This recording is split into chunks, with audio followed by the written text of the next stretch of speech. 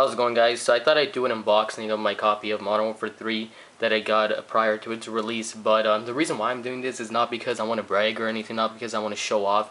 It's just because of all the messages that I got telling me to stop lying, or people calling me a liar, that I'm not getting the game before anyone and whatnot. So here it is. I have the game. It's a legit copy of the game. Everything there, and yeah, I just wanted to show you guys what's inside it. If you're wondering how to get the game, your best bet is your local Kijiji or Craigslist, because that's exactly how I got it. So yeah, now let me just open it up for you guys.